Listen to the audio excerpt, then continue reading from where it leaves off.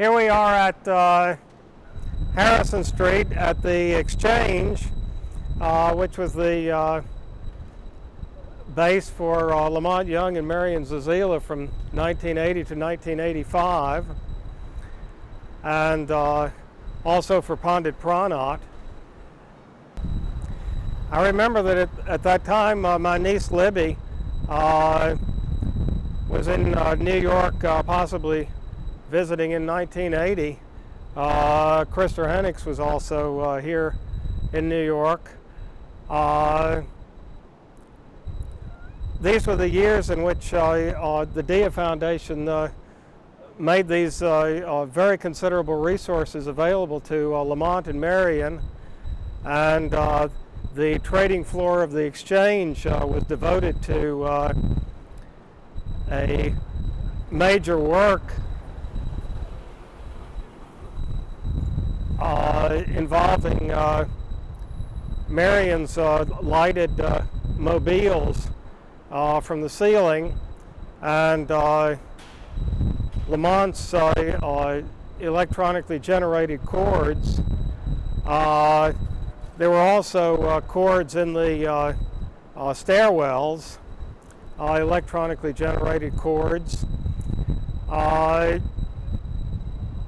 A very great deal happened here. I was not that close to the situation, but you know, there were stories about a great deal of extravagance, the Dia and so forth and so on. They certainly had sumptuous quarters, and there were entire floors devoted to classrooms. There was a recording studio and living quarters on the 5th floor, something like that. An entire gallery devoted to Marian's drawings.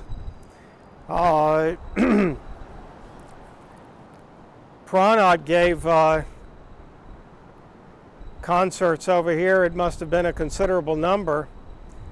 I'm trying to remember. It may have been after his stroke. But he was still still could give a considerable account of himself, and but I remember coming to a number of those concerts here with Krista, with my niece, and I must have taken a class or classes from Pranat here. Toward the, by the way, right across the street from here is Puffy's Tavern, the local bar, probably very much frequented by artists, probably more so than I know. And I remember at that time I was hanging with somebody named Gus, and we came over here together to see the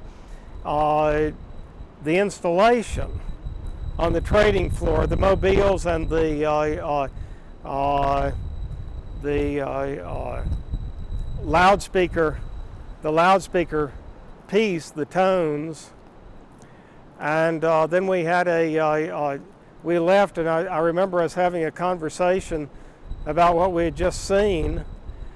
And, you know, I think that one of Gus's comments was that you sort of have to create the piece yourself from, I mean, in other words, that there is no thematic articulation, that you sort of have to create the piece yourself from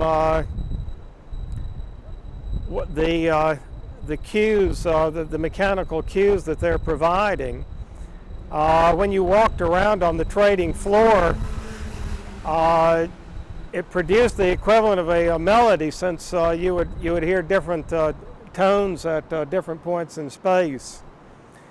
But I mention that because that led me to eventually to write down my thoughts about that installation, and have been published. That was sort of the origin of the published piece on the installation.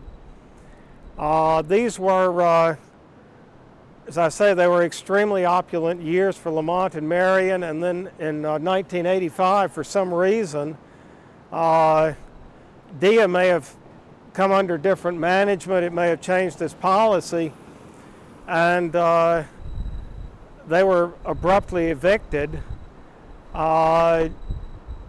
Lamont was especially upset because he felt that he was just getting the sort of the stairwells and so forth tuned with these sustained chords. I mean, it was a remarkable architectural effect, I must say that. And so there were protests and so forth and so on, but they were evicted, and so they returned full-time to the Church Street location, which they have had, you know, for the last 45 years or so.